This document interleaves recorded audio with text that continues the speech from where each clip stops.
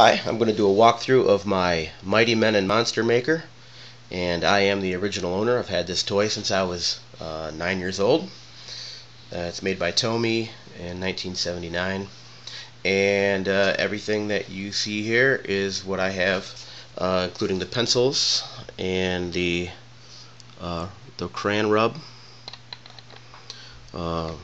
6 of the leg plates, which include textures on some sides. We'll see if the camera can pick up the textures. That's like a crocodile skin. This is like kind of like an octopus. Suckers. Here's one that's furry. And then some of them have designs on both sides.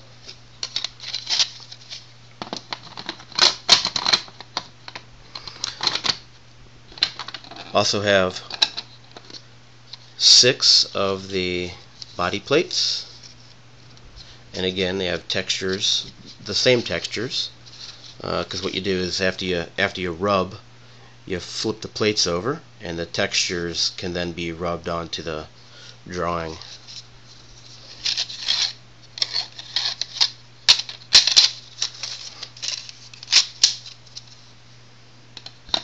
And I have 5 of the head plates, which actually has just 10 heads on all together. So no textures on the heads, just heads. The pencils are not original, but everything else is in great shape. I'll include some sheets of paper. Not like that adds much value, but it's part of the kit, so I'll sell it that way. I don't have the original box. It's one of the few toys I've kept from my childhood that I don't have the box. I was always very careful with my toys. And I'm going to pull all the pieces off. There's a very small defect I want to make sure I point out in case you're interested in buying. I don't want any surprises waiting for you.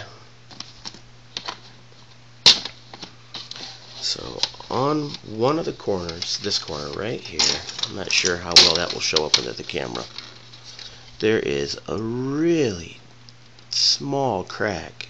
It's very hard to see. There you go. Now I can see it with the paper behind it.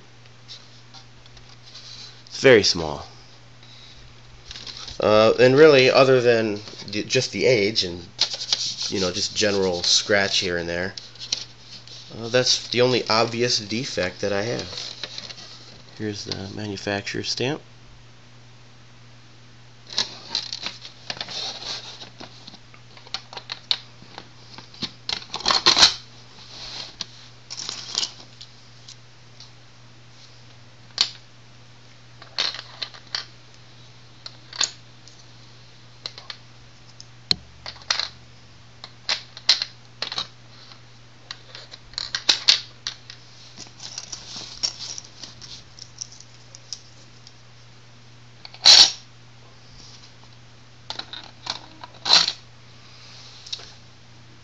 So that's my Mighty Men and Monster Maker.